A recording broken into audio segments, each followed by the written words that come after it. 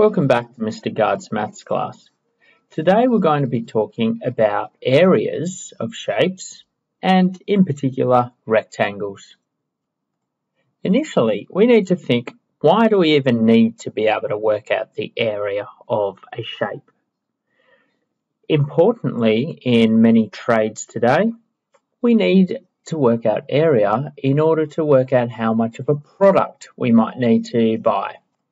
In the building industry, little examples that I've put onto our screen here and here show people painting and possibly plastering.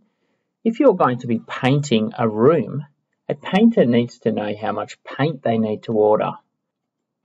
By measuring the size of the room, they can get a rough estimate for how many litres of paint they're going to require for the job, and therefore give a quote to the person whose house is being painted. A similar example is tiling. You need to buy the tiles before you start tiling a room.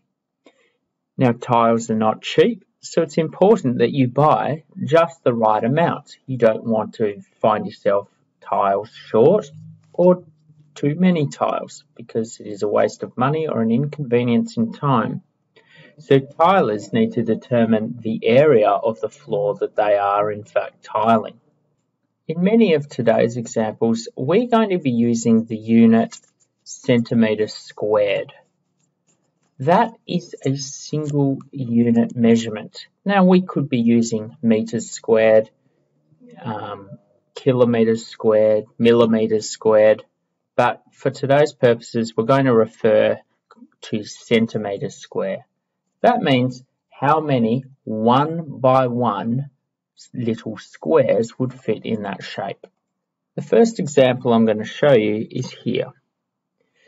How many different ways can we make a 12 square centimetre shape, or 12 centimetres squared? A really simple one is to simply have 12 of these little squares. If each line or between those dots is 1 centimetre, I am fitting 12 of the little square centimetres in this shape. You might notice that it's 1 centimetre high and 12 centimetres across. That shape is made up of 12 square centimetres. Another way of making a 12 centimetre square shape is to put those squares in a different setup, one similar to this. You will notice that I still have 12 of the little squares coloured in or traced around, and in this case it is 2 centimetres high and 6 centimetres across. Now we're going to see the connection there if you haven't already seen it. Another one of 12 centimetres squared. All of these shapes take up the same amount of space. This time I'm making it with these dimensions. Still the same number of squares. This time 3 high and 4 across. That too has 12 centimetres squared. You may have quickly recognised that the way in which we can work this out is we can multiply the sides, one side by the other side. Simply by multiplying 3 by 4, we get 12 square centimetres. 2 by 6 is 12, 1 by 12 is 12. We could even have it 24 times 0.5. That too would equal 12 square centimetres. Our golden rule, therefore, for the area of a rectangle is multiplying the length times the width. Now, it doesn't really matter whether you want to call the width the height or the length the height, provided you have those two dimensions multiplied by one another.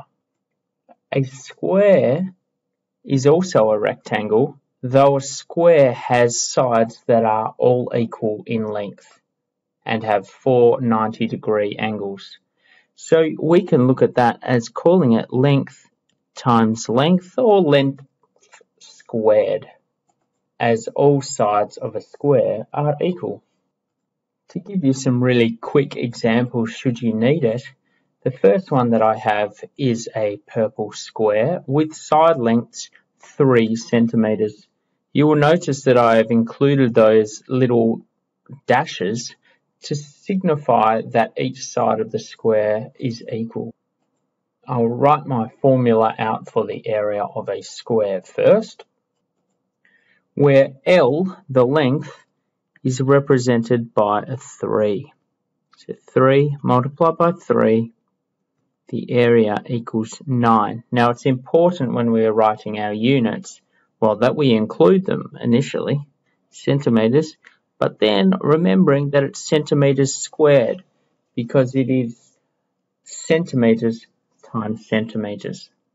Similarly, for the example below, the area for a rectangle is length times width. So one side multiplied by the other side. The area in this case is 5 multiplied by 2, which equals 10 centimeters squared. It's important to also remember that it doesn't actually matter which side you refer to as being the length and which side you refer to as being the width, as it doesn't matter which way around you multiply those two. So just bear that in mind. That's all for today's lesson. Hopefully that made some sense, and good luck with your questions.